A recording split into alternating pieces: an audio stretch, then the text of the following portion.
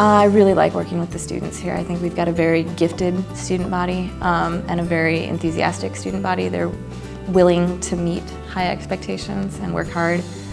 So that makes it a very rewarding group of students to teach. I can ask them to solve something very difficult and they'll give it their very best shot.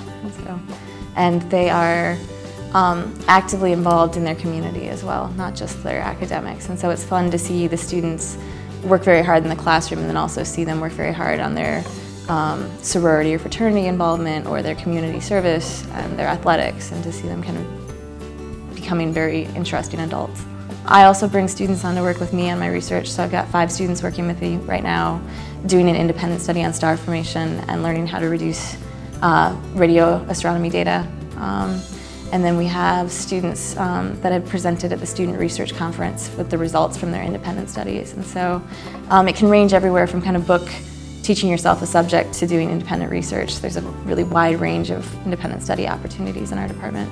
Coming from the University of Wisconsin, where I did my graduate work, we had a few undergraduates working in the department, but it was like the 1 or 2 that were really aggressive about asking to be on a project that really, Here, I think any student that wants to be involved in research can get involved in a research program.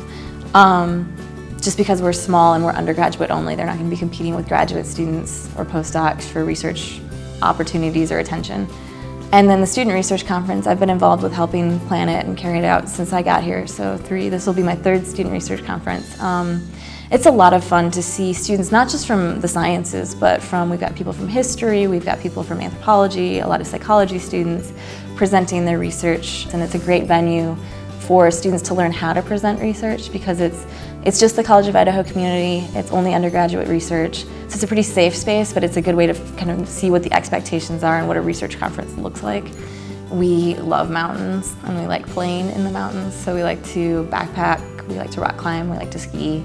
And so on the weekends, when I'm not grading, we sneak off and do what we can. We're so close to Bogus Basin, so we often ski there. So yeah, we like the outdoor opportunities, the fishing, the rafting in the summer. So there's a lot of fun to be had in Idaho, and that was one of the big draws for why we wanted to move to this part of the country. I would tell a student that was interested in studying physics to come to the College of Idaho because the classes are very small. They have an opportunity to get to know their professors. I know all of our physics majors pretty well. I know not just that they're math physics majors, but that they are, what they do outside of their classes, what they're minoring in.